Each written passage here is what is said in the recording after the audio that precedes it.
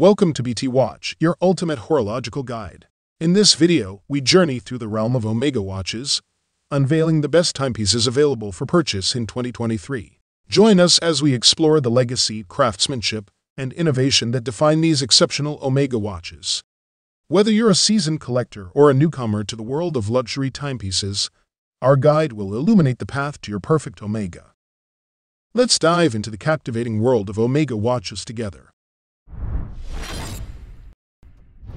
The Omega Speedmaster Dark Side of the Moon Apollo 8 is a special and limited edition timepiece that pays homage to NASA's historic Apollo 8 mission, which was the first manned mission to orbit the Moon.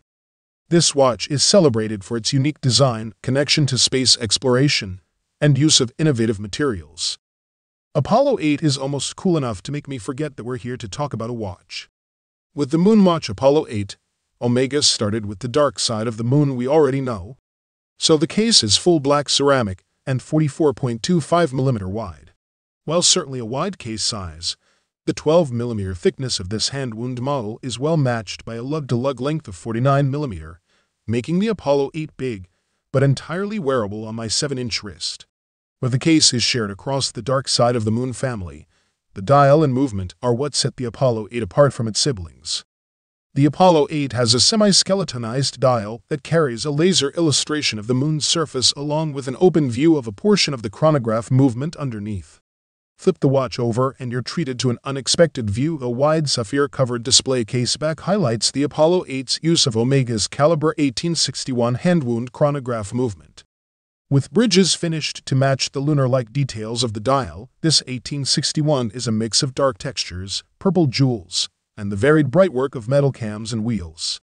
In conclusion, the Omega Speedmaster Dark Side of the Moon Apollo 8 is a remarkable timepiece that celebrates a pivotal moment in space history. Daniel Craig and the No Time to Die filmmakers actively collaborated in defining the specifications of this Seamaster Diver 300 M7 edition. In particular, the actor suggested some vintage touches and colors, while also recommending to use titanium for case and bracelet, as a lightweight watch would be a plus for a military man like Seven. Omega used Grade 2 titanium, which is pure titanium, differently from Grade 5 titanium, which is an alloy combining titanium, aluminium, and vanadium. The case is 42mm in diameter and 13mm thick, slightly slimmer than the standard Seamaster Diver 300M models thanks to a new doming of the scratch-resistant sapphire crystal glass with anti-reflective treatment inside. The screw-down crown, protected by robust guards, and the helium valve positioned on the caseband at 10 o'clock contribute to make the watch water-resistant up to a pressure of 30 bar. Characterized by a conical shape, the helium valve makes uses of an Omega patented technology that allows it to be operated underwater. The movement of choice is the automatic master chronometer caliber 8806 beating at a frequency of 25,200 vibrations per hour with an autonomy of 55 hours. It features a free sprung balance with silicon balance spring, and it can resist to magnetic fields reaching 15,000 Gauss. In conclusion, the Omega Seamaster Diver 300 M7 edition is a timepiece that combines a unique design inspired by the world of James Bond with the precision and reliability of Omega watchmaking. The Omega Seamaster Ploprof 1200m is a legendary and highly specialized diver's watch designed for professional underwater use. The old original Ploprof is 54mm wide and 45mm long. The new one is 55mm wide and 48mm long. The longer case helps frame the frame and connect a little better. There is a lot of steel in the case, and this is not a lightweight watch. This weight rises on the metal mesh bracelet. It doesn't bother me, but some will find wearing the watch a workout. We all need more exercise, though. Despite its strange appearance, it is very comfortable.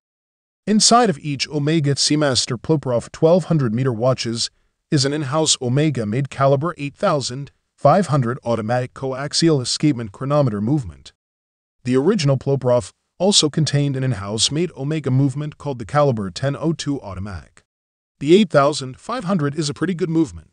It has a power reserve of 60 hours and is one of the first very modern in-house Omega movements. In conclusion, the Omega Seamaster Ploprof 1200 is a true tool watch built for professional divers who demand the highest level of performance and durability. Its unique design, extreme water resistance, and robust movement make it a reliable choice for those who require a watch capable of withstanding the harshest underwater conditions.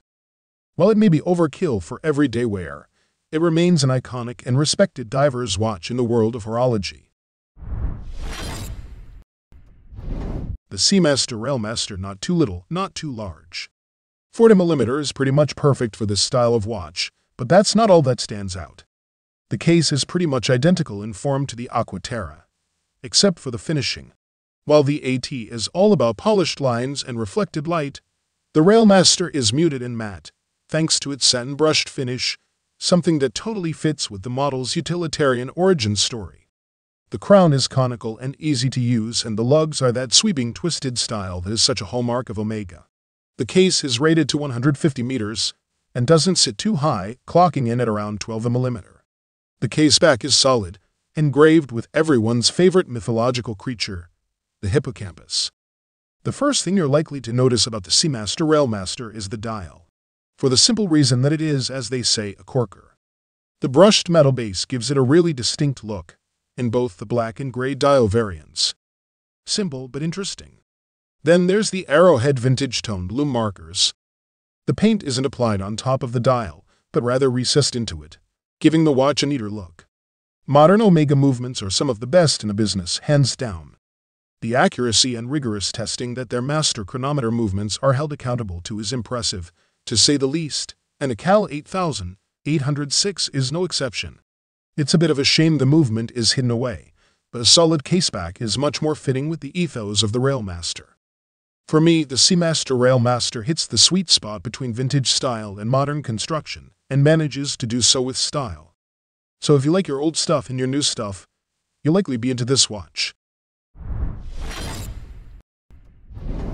The Omega Speedmaster Super Racing has a seemingly intimidating case diameter measurement of 44.25mm, but its 50mm lug-to-lug span across the wrist is feasible for most to wear safely.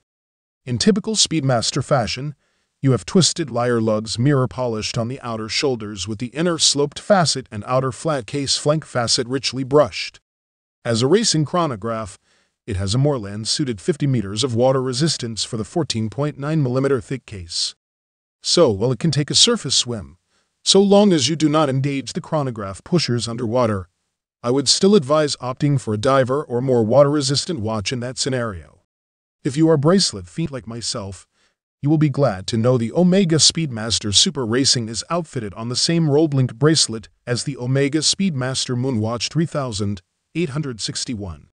The main source of intrigue in regard to this offering is the newly debuting automatic master coaxial caliber 9920, Omega's first caliber to utilize the new Spirit system. The Spirit system's inclusion means this coaxial column wheel chronograph caliber is regulated to leave the factory running on average between 0 to +2 seconds per day, an astounding level of accuracy, as we have seen in previous calibers. Is this my favorite Speedmaster ever made? Not particularly. For my personal taste, the innovation inside is more alluring than the watch itself.